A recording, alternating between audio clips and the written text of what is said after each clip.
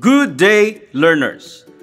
This is the TV-based instruction, a program of the Division of Davao de Oro where education continues at your respective television.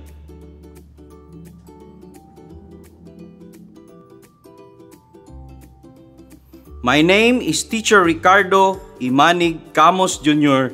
from Mapaca Elementary School, Compostela, West District, your science teacher for this session. For the guidance of our audience, this episode is for Grade 4 Science. After going through this module, you are expected to describe the functions of the major organs of the human body. Specifically, you will learn to identify the major organs and describe the functions of the bones, joints, and muscles. You are a special creation gifted with life. All life is precious, and this is why you should respect all forms of life. What do living things need in order to survive? This module helps you understand and appreciate life more. Let us find out how well you know about the functions of the major organs of the body. On page 2 of your module, answer the "Let us try" part. The direction is: write the letter of the correct answer in your notebook or separate sheet of paper.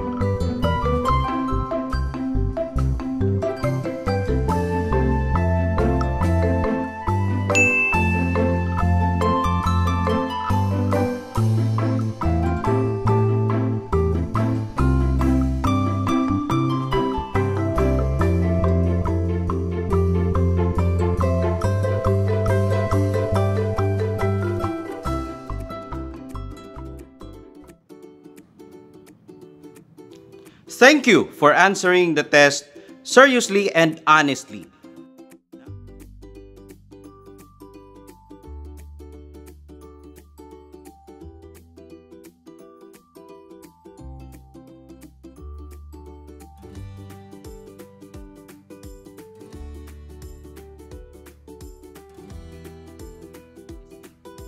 Now, let's move on to another part of our learning journey.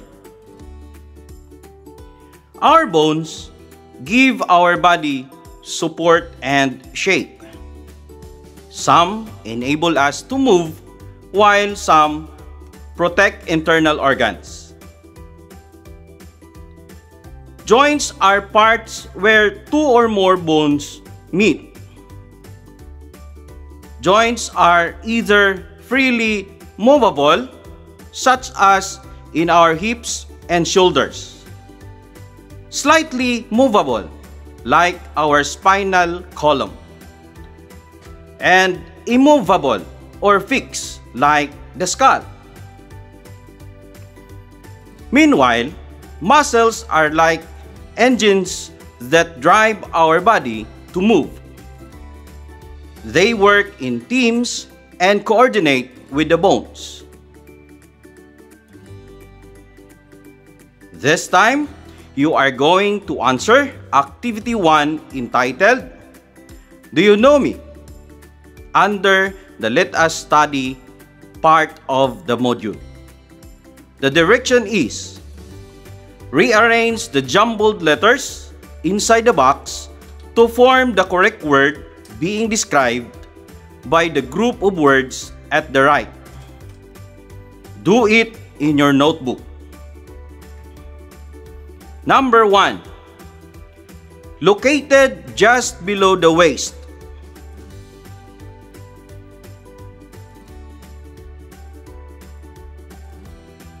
Number 2.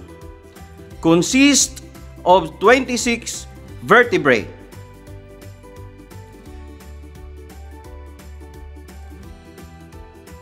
Number 3.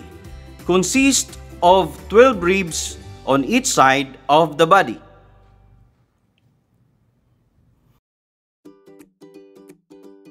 Number 4. Protects the brain.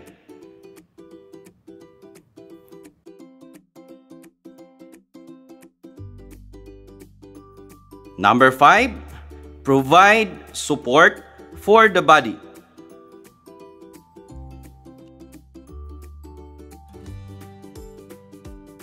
After honestly answering these, you may check the answers at the last part of this module.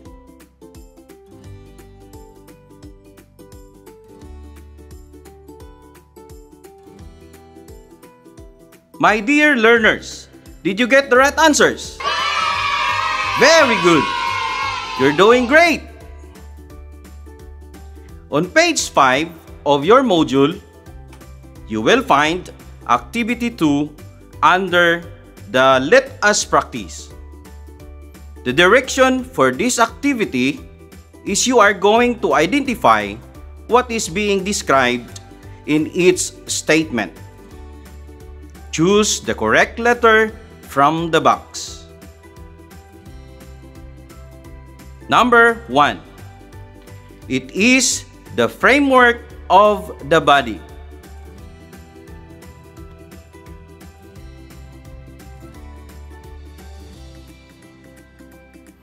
Number 2. Longest bone found in the legs.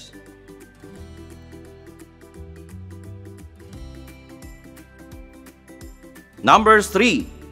A bone that protects the brain.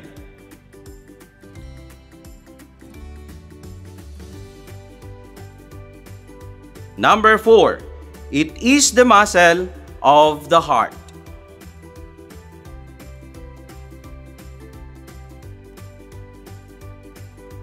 Number 5. Muscle of the stomach is an example of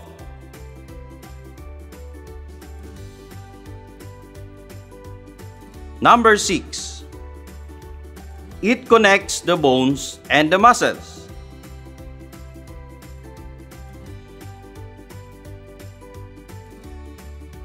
Number 7. They protect the spinal cord. Number 8. A tough cord or band of tissues that joins a muscle to the bones. Number 9. It protects the heart and lungs. Number 10. The part where two bones meet. Again, after honestly answering these, you may check the answers at the last part of this module.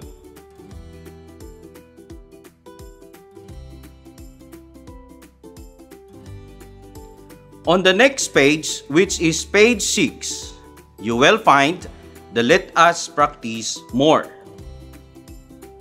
Under this is activity 3, which is check your progress.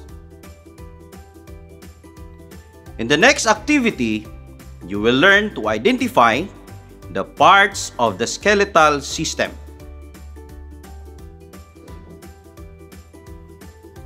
The direction is identify the numbered part of the skeletal system. Write the answer in your notebook. Choose words inside the box.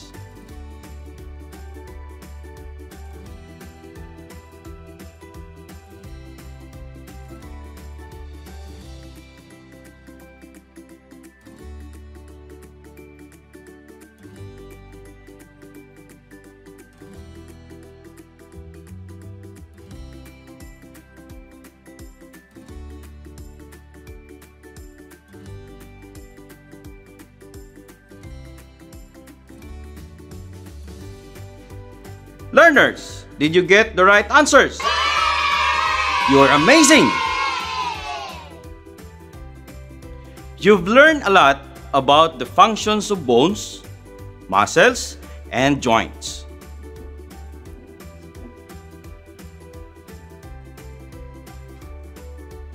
Now, let us assess how far have you understood our lesson for today. Open your module on page 7 and answer the Let Us Assess part. The direction is fill in the process map to describe how the organs work.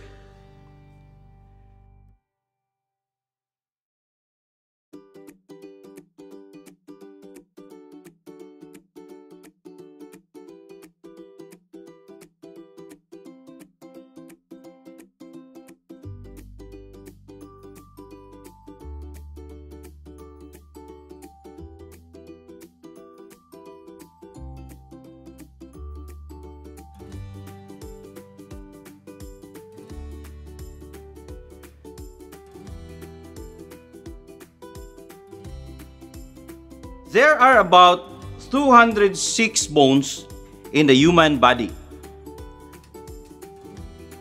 All of these bones are attached to one another. Altogether, these bones make up your skeletal system. The skull helps protect the brain. Ball and socket joints are the ones found in the shoulder. The backbones protect the spinal cord. The ribs form a protective cage around the heart and lungs. The pelvic bones support our body when we sit. The bones in our body are also connected with each other. The point where two bones meet and connect is called a joint. Our joints and muscles allow our bones to move. The movements of our body originate in our joints. Muscles enable our body to move. They also give shape and forms to our body and protect delicate organs. Muscles are voluntary and involuntary. I am sure that this day has been a fruitful one because we have learned something new. This only proves that not even COVID-19 can stop us from learning. Once again, this is Teacher Ricardo Camus Jr. from Mapaca Elementary School, Compostela, West District. Always remember, dito sa TV Eskwela, sa pag-aaral, sama-sama. Bye-bye!